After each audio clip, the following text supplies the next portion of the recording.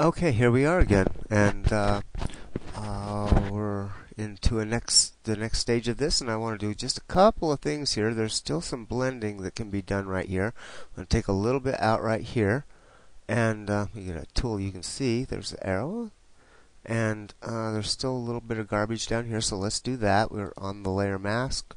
We have a black brush, and let's set the opacity way down and get a bigger brush.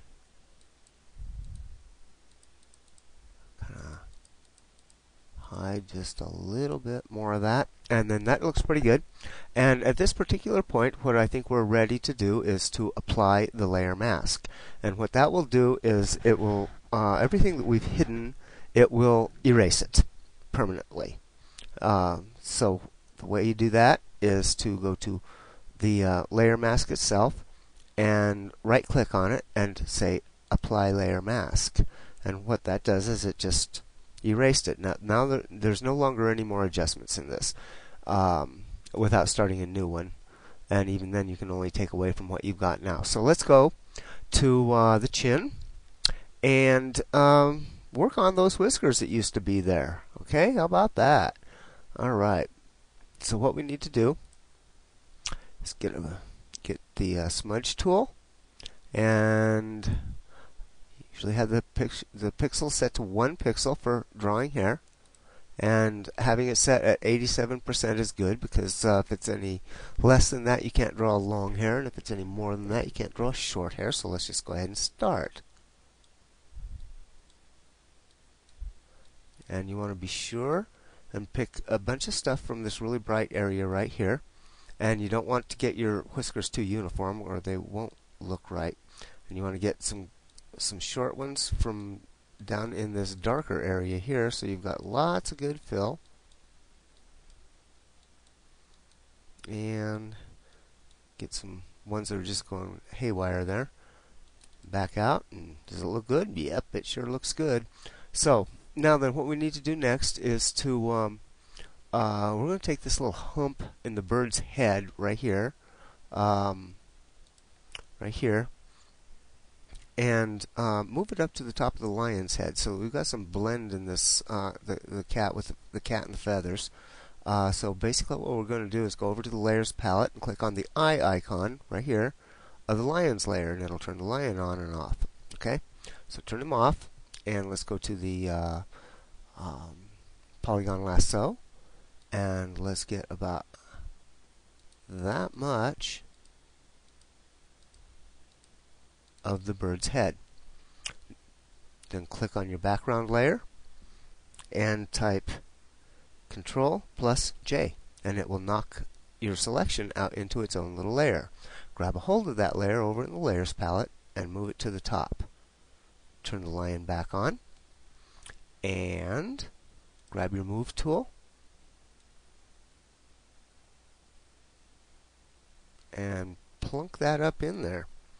So what we need to do now, kind of zoom in a little bit,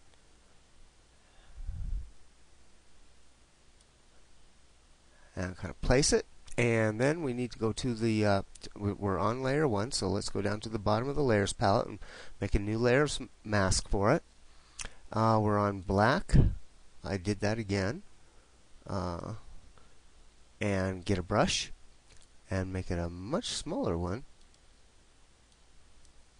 and turn it up to 100%, and start getting the stuff out of here that we don't need.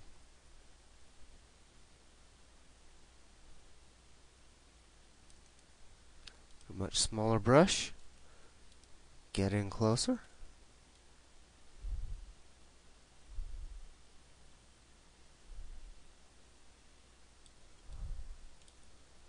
and we don't need to worry too much about that. We can switch back to white and paint some of that back in. Doesn't matter too much with what we're going to end up doing ultimately.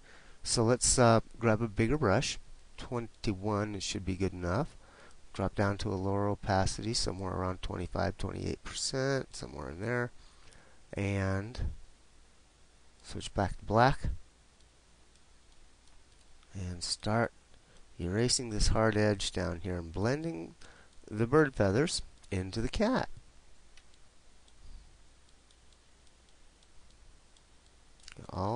Where all of the ears showing again. Just make it so it looks like that those feathers are tucked in behind there. Alright, there we go. Looks pretty good.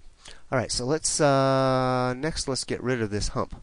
Here's what we do. Get the polygon lasso, click back on your background layer in your layers palette, and get in closer. Start right about there on the back of the lion's head.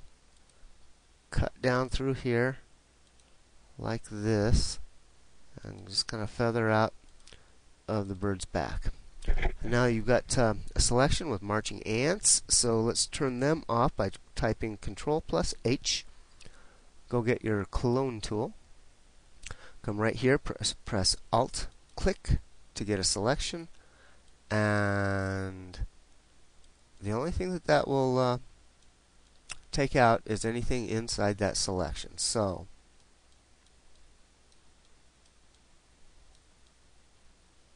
let's go ahead and do that. Cleans it up nice and straight and leaves you with a nice feathered edge. It looks pretty good. So let's next go to the bird's beak where it's sticking out of the lion's mouth, which looks kind of cool, but I think we need to get it out of there. So Alt-click again. Oops, we need to type Control-D to remove your selection from before, and then you just take it out of there. Okay, that's done. And we are just about to the point where I think we should change the color. Alright then. Click back on the lion layer and Control-click to select it. Type Alt-LJL to get a new levels layer.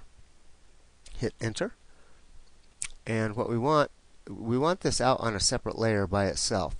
We don't want to just apply this to the layer by doing the Control-L command. And we'll drop the mids of RGB down to about 80. We'll click up here, get the reds. We'll bump them up to about 110 or so. And we'll go get the greens, and we'll bump them out to about, looks like about minus or 0.95. Say OK. File. Save. And we are done.